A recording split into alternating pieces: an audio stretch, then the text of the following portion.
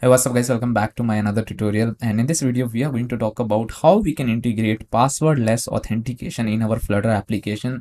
And this is going to be a very interesting topic. As usual, you know me for creating interesting stuff around Flutter. So what we are going to do, we are actually gonna see how we can have an authentication system which does not require password technically. Along with, we can have sign in with Google, my Facebook, Apple, and all that stuff. We're gonna take a look briefly that what exactly we can do and how we are going to do it. So if you are interested already, press the like button and let's start.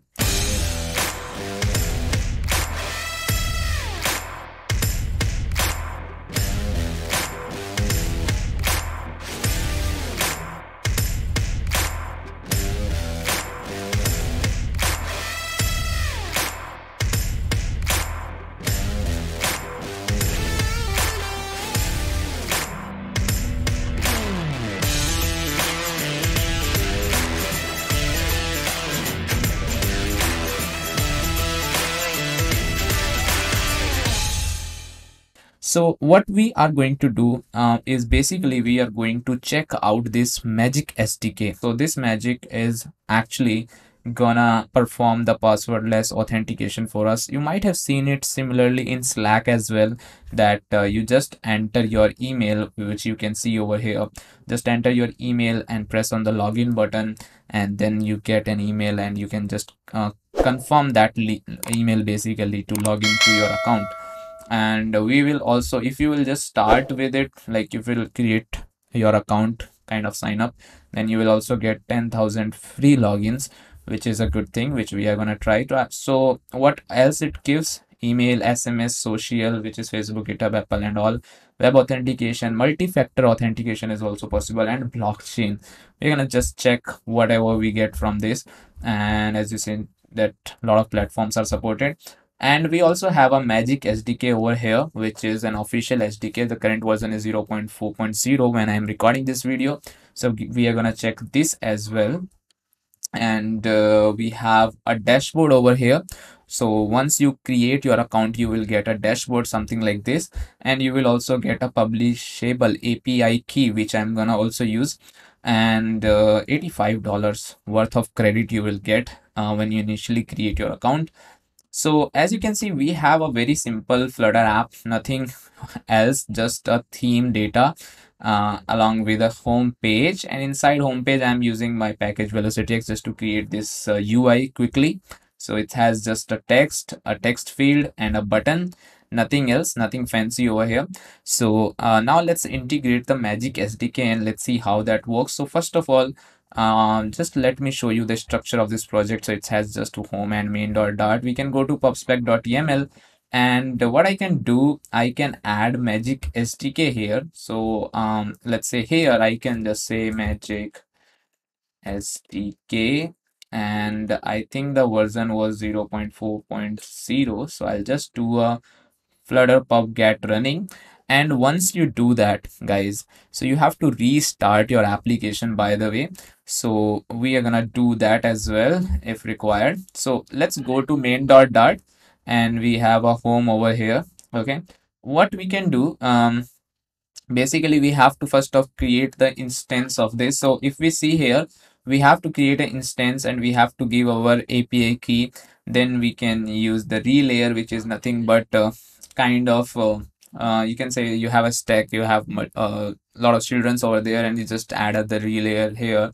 It's very good for performance. So that's what we are gonna see. So in the home, I can add a stack just like that, and we can just say home, and let's remove the const from here, and we will add this const over here. And then let's add our Magic SDK. So I have to import Magic first of all.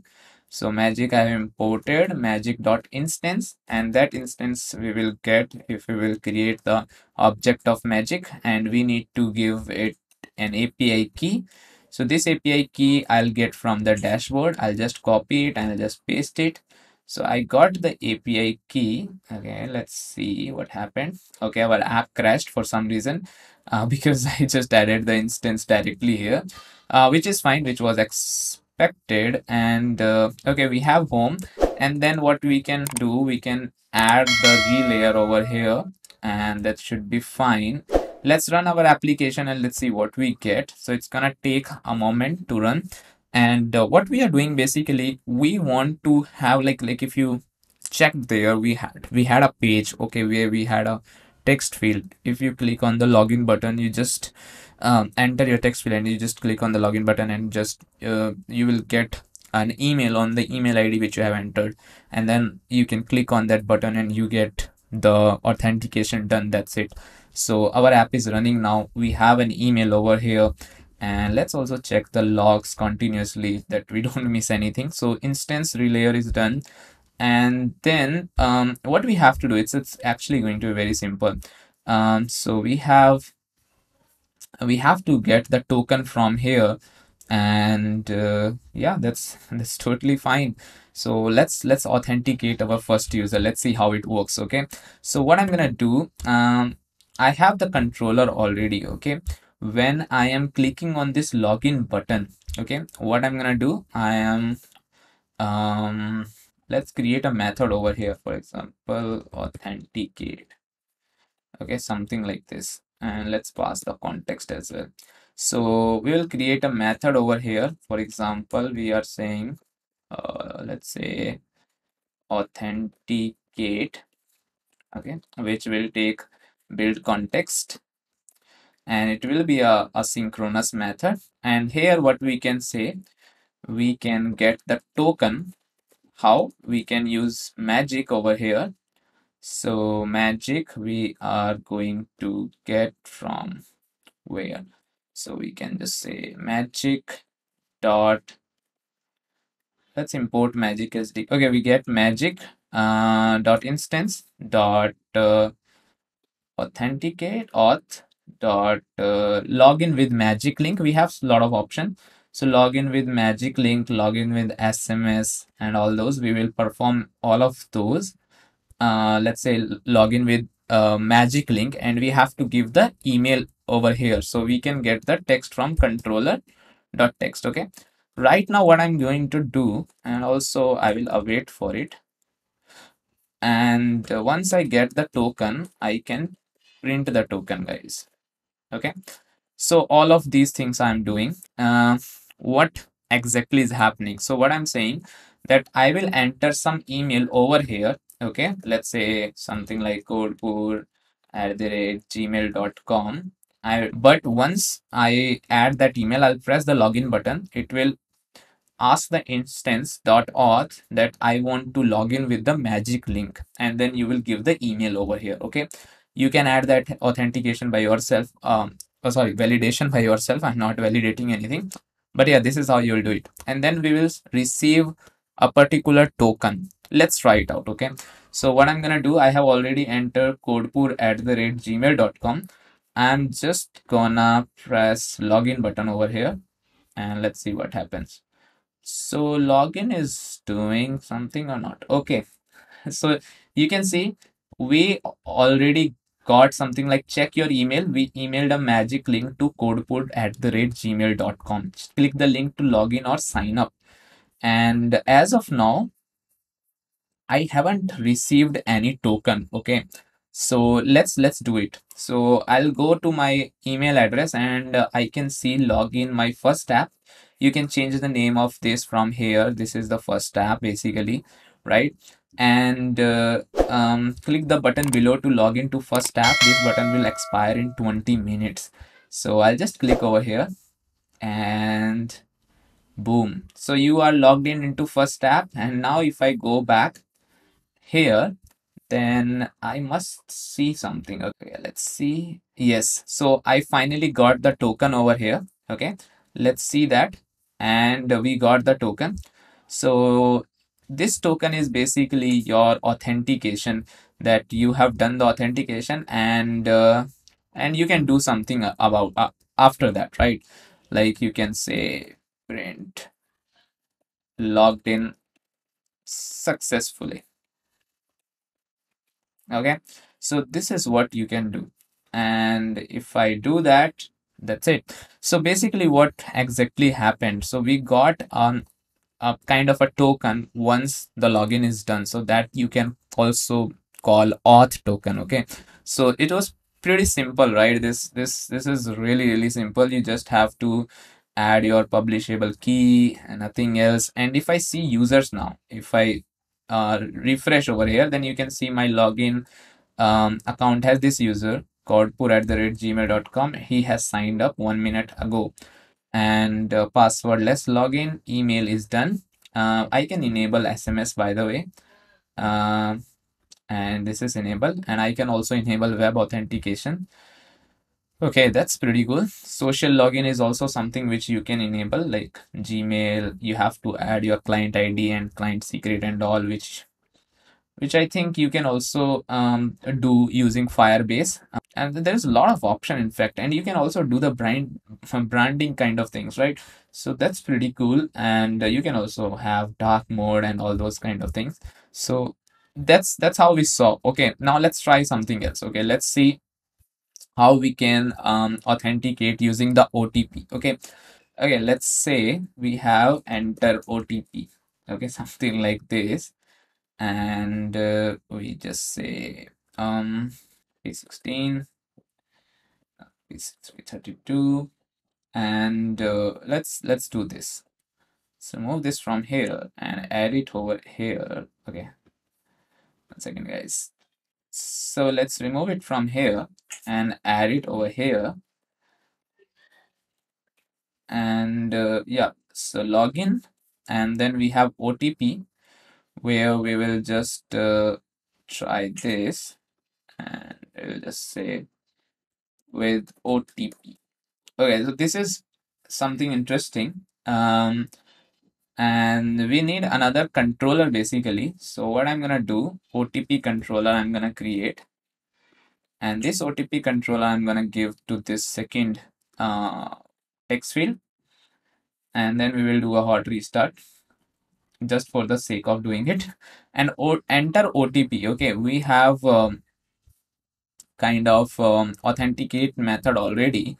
What we can do, we can create another method with OTP, kind of this, and rather than saying login with magic link, we can say login with SMS, and here we have to give the phone number. Okay, so let's say phone number, and we can just say OTP controller dot text. Okay, and OTP controller, we are saying enter OTP, we should say enter phone number.